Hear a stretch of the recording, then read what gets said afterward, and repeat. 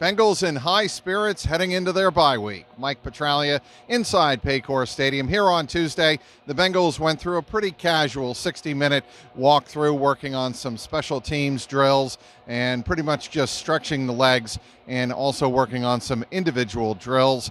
The Bengals realizing that you're not going to get a lot of work done in an environment like this. Even Brian Callahan acknowledged on Monday that the players' attention, it's like heading into school vacation at the end of spring. You're not going to have a lot of people paying close attention to a lot of details, but you want to get the players thinking about football one final moment before they head away from the organization for 5 days. They'll return on Monday and get ready for the Pittsburgh Steelers on November 20th. By the way, that Steelers game, it was announced by the NFL on Tuesday, has been flexed out of Sunday Night Football. A lot of players will be pretty happy about that.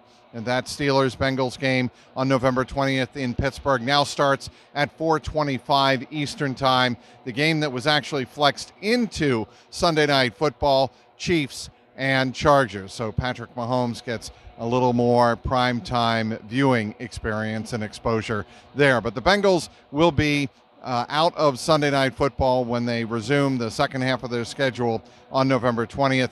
As for here on Tuesday, it was interesting to see, with all of the attention, all of the focus on the punting job, Drew Chrisman could be getting that job and replacing Kevin Huber after the bye week is over. But Evan McPherson was taking his hand at punting here on Tuesday morning. He got away about 3 or 4 punts, and a couple of them were actually booming 45-yarders.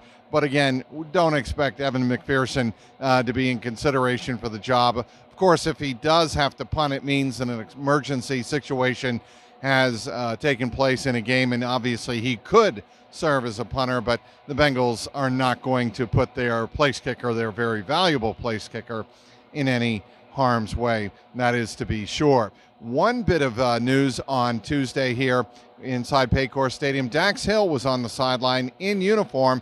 He was also spotted in the locker room, spoke to him. He seemed in good spirits. He was able to raise his right arm above his shoulder, indicating that that shoulder is probably not in terrible shape.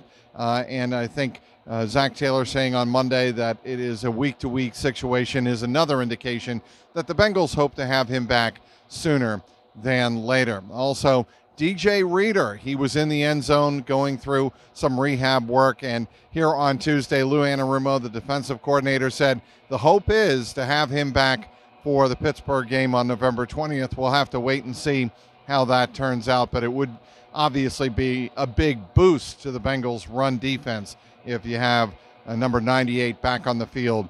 He is recovering from a left knee injury.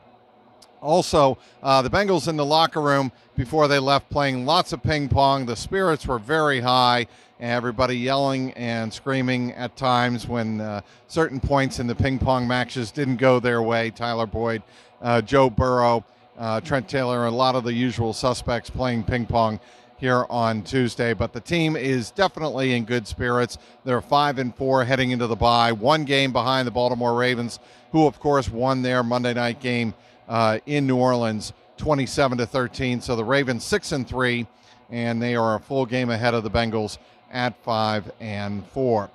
We'll have you covered all week long and have complete highlights from Monday and Tuesday up on the Jungle Roar YouTube podcast page. Be sure to click on the link below and subscribe. As always, follow me on Twitter at Trags, Trags, for an interview with Drew Chrisman. I posted on Twitter from Tuesday afternoon. That is up there as well. And be sure to follow my content online at clnsmedia.com.